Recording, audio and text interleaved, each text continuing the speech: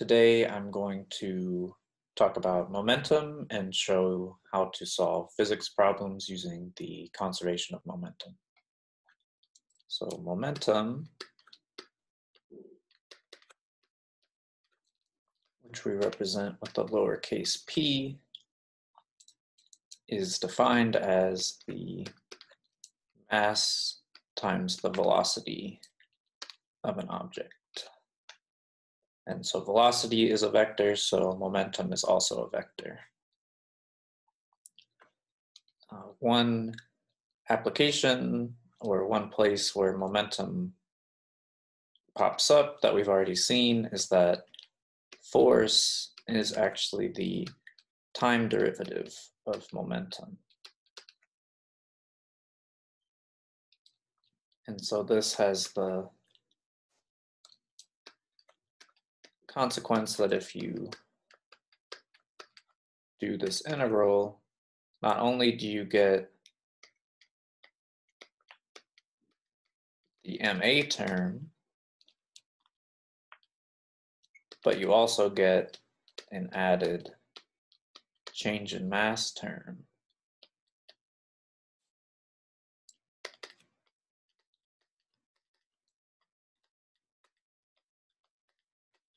So, and this change in mass term is what governs something like rockets.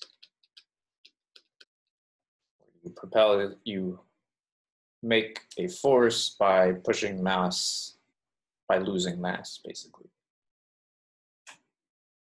So that's just one place where momentum pops up, but there are certainly others. And one of the most important aspects about momentum is that it is a conserved quantity in physics. So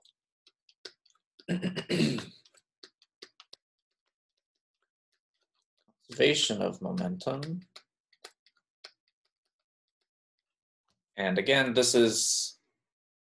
we don't quite have the tools yet to show why momentum is conserved, but we will later in the class as we go. And then once we have those tools, we'll derive the conservation of momentum. So just like conservation of energy, conservation of momentum just says that whatever momentum you start with has to be the momentum that you end with. And where this is useful for solving physics problems is in collisions.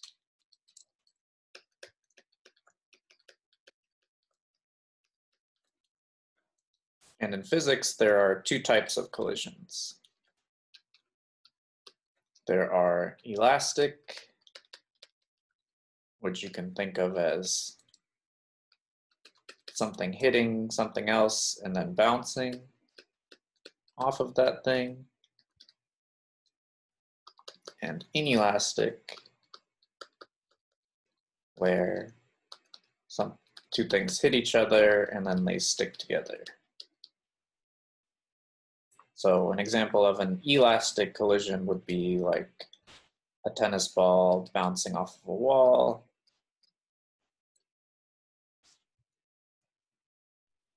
or being hit with a racket, or a baseball being hit with a baseball bat. And then an example of hit and stick would be like those game shows where you're wearing a Velcro suit and you try to jump out a wall and make yourself stick. So those are the two types of collisions. And no matter what type of collision you're doing, the momentum, well, in our idealized physics world, whether you have an elastic or inelastic collision, the momentum is going to be conserved. So momentum is conserved in both elastic and inelastic collisions. Okay, so now we have this idea of conservation of momentum, And now let's see how we apply that to these two different types of collisions. So we'll start with just in one dimension. So we'll do one-dimensional collisions. And let's start with elastic collisions in one dimension. So our initial picture, let's say we have a cart on wheels that has some mass m1, and it is moving at some initial velocity, and it's moving towards a cart that has mass m2 that has no initial velocity. So this is our initial picture. Our final picture, mass m1 has stopped, so v1 final is 0, and mass m2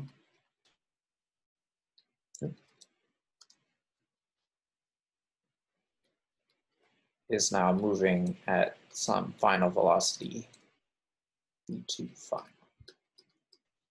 So let's say we knew what the initial velocity of mass 1 was. Now how can we find what the final velocity of block 2 is? So to do that, we can use our conservation of momentum. So if we look at the left side picture, we have two objects, so they could both have momentum. So let's just write it all out. M1 V1 initial plus M2 V2 initial. And then again, at the end, we still have two masses, and they could both have some final velocity.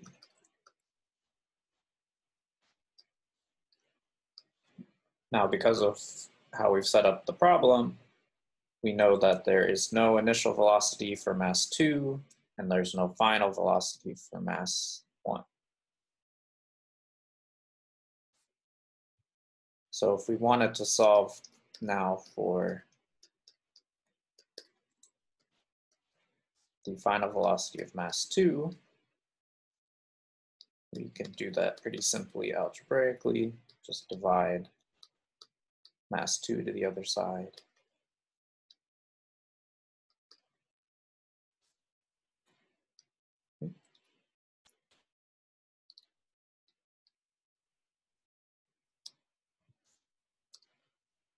So this would be our final answer.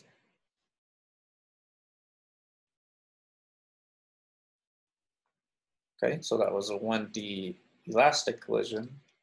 So now let's look at a 1D inelastic collision.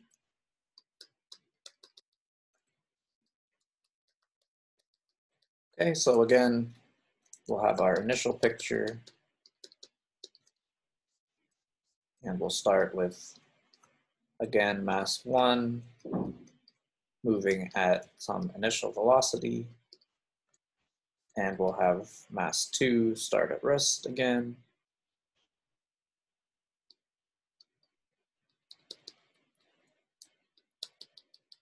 And for our final picture, when mass 1 hits mass 2, they're going to become stuck together.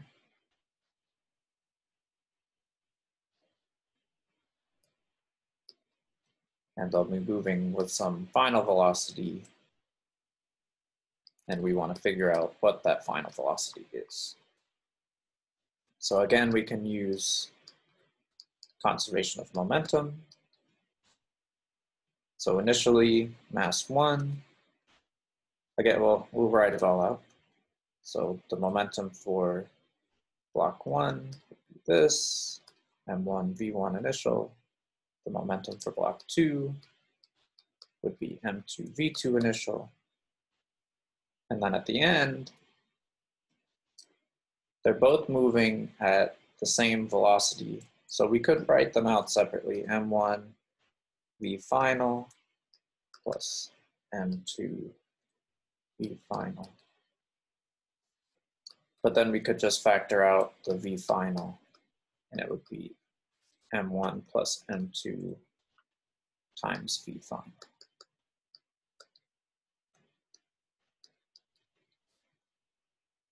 The initial velocity of block 2 is 0, so this term cancels or goes to 0. And then if we wanted to solve for the final velocity, we could just divide both sides by m1 plus m2.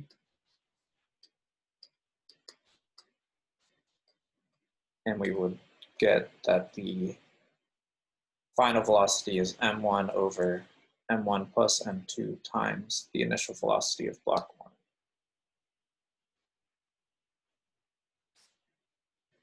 And so that would be our final velocity. So this was all collisions in 1 dimension, but you can also have collisions in 2 or 3 dimensions. So let's see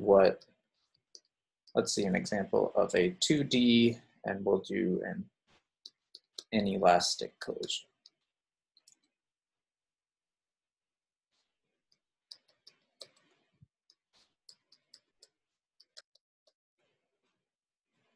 Okay, so for this one, we'll have our initial picture, and we'll have a ball. So let's pretend we're playing pool or something. And we've got the cue ball here, and we've got the ball that we want to hit here. So we'll call the cue ball M1.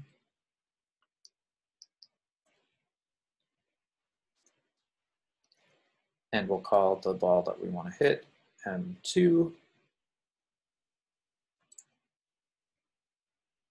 So to get our cue ball to the other ball, we need to go up at some angle theta 1 initial.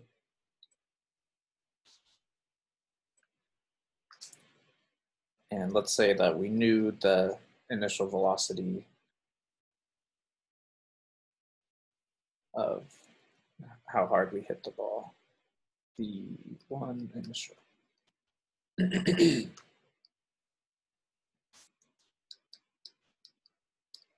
Then for our final picture, now we're going to have mass 2. Let's say that the mass 2 was sitting near the side pocket, and we wanted to hit it into that side pocket, so we need its final velocity to be in this direction, v2 final. And we don't know what that is.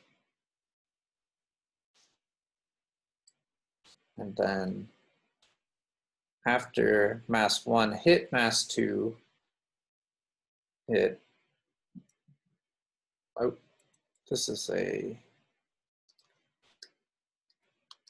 is an elastic, not an inelastic collision.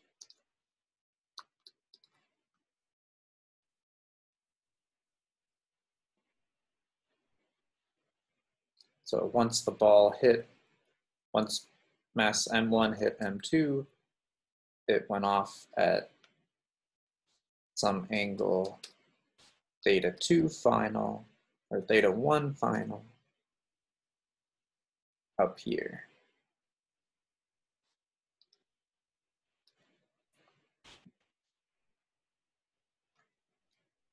At some final velocity v1 final.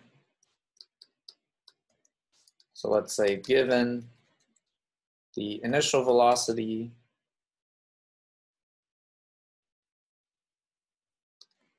the initial angle of the initial velocity, both the masses And the final angle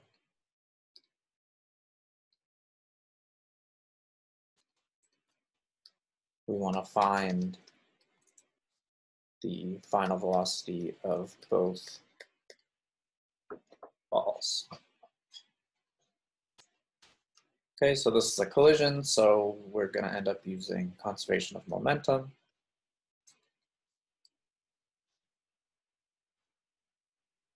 And the only wrinkle here is that now, because we're working in 2 dimensions, and because momentum is a vector, we can have 2 linearly independent equations.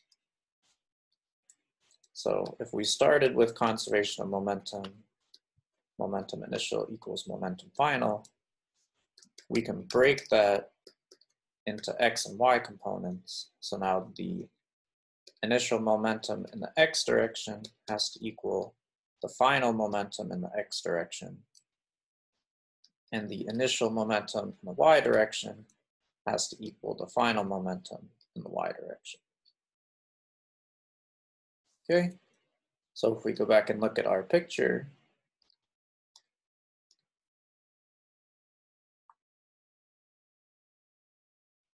in the initial picture, our only momentum will come from mass 1, and mass 1 had a velocity in both the x and the y direction. So let's break mass 1, v1 initial, let's break that into components. So it was at some initial angle, theta 1 initial. So the x component would be, so v1 initial x is v1 initial, and then x component is going to be cosine of theta 1 initial, and the y component v1 initial y, v1 initial sine of theta 1 initial. Okay, and then for the final picture, the final velocity of mass 2 is only in the x direction, so we don't need to break that one into components. And then the final velocity for mass 1, we're going to have to break that into components. So m2 has this, this is m1.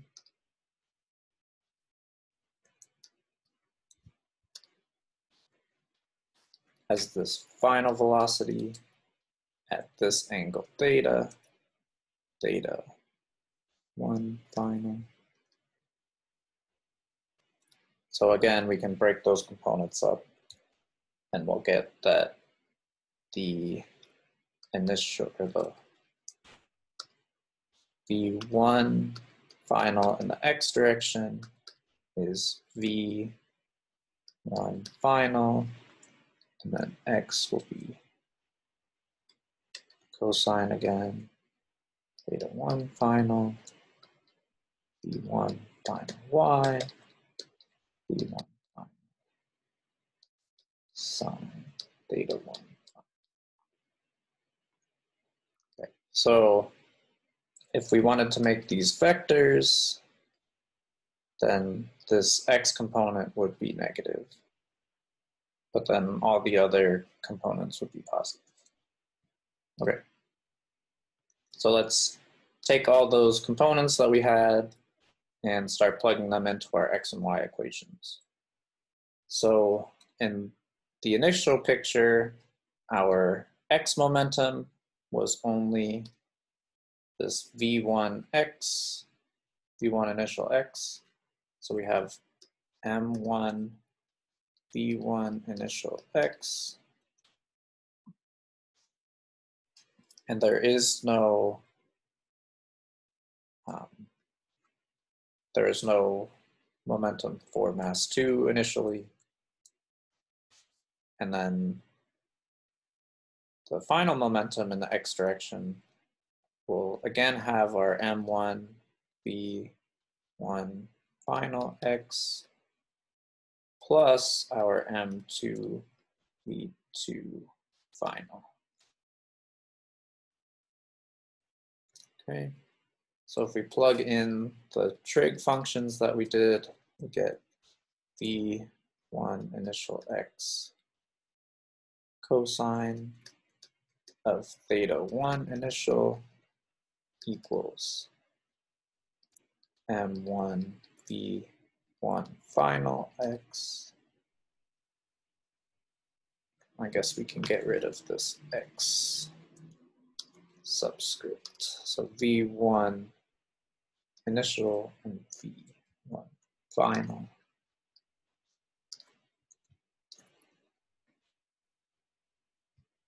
Cosine of theta 1 final plus m2 v2 final.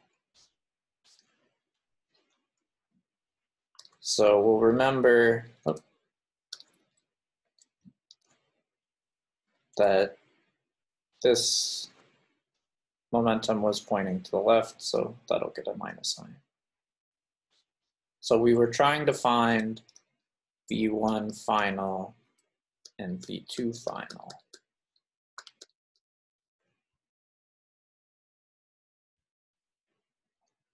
So if we look at this equation, we have both of those things, but you can't solve for two unknowns using one equation. So we need another equation. And we can do that by going in the y direction. So in the y direction, so again, for the initial side, there was only momentum related to mass 1. So mass 1, v1 initial y equals, and then at the end, there was no y component to mass 2's momentum. So we'll just have m1 v1 final y.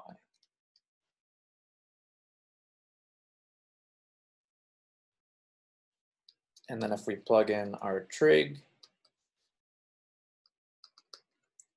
functions, we get this.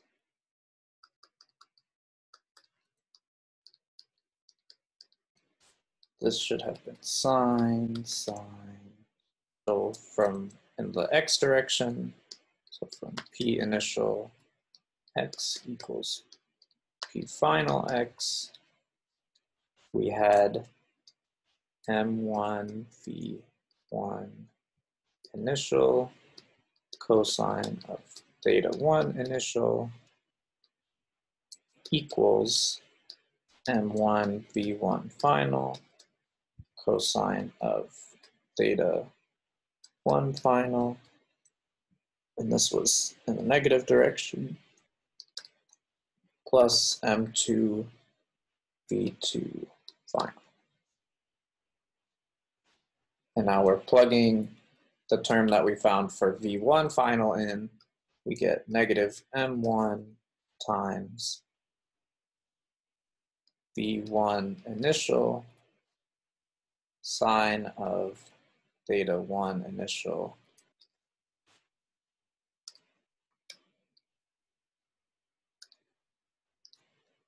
sine times cosine of theta 1 final plus m2 v2 final.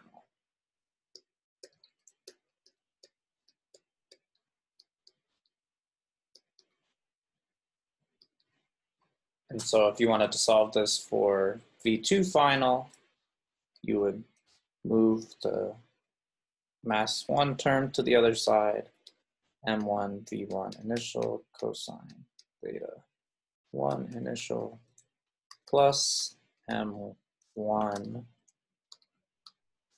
v1 initial sine of theta 1 initial over sine theta 1 final cosine of theta 1 and 2 v2 final. And then to solve for m2, for v2, you would just divide m2 to the other side. So I'm also going to factor m1 out of both terms on the right-hand side. So we'll get m1 over m2 times v1 initial. And I guess we can factor out a v1 initial from both sides as well.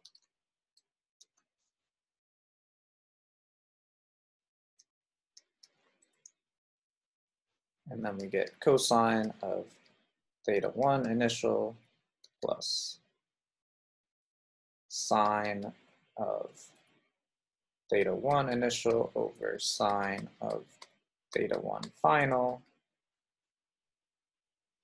times cosine of theta 1 final. And that would be our final term.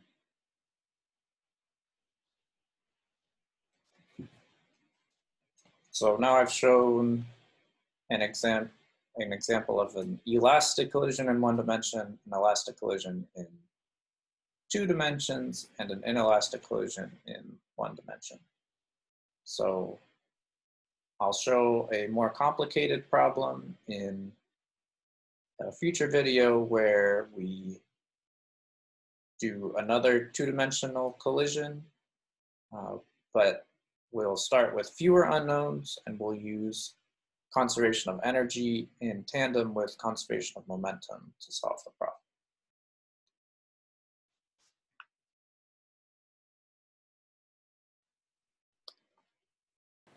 This has been a Dr. Strasbow lecture.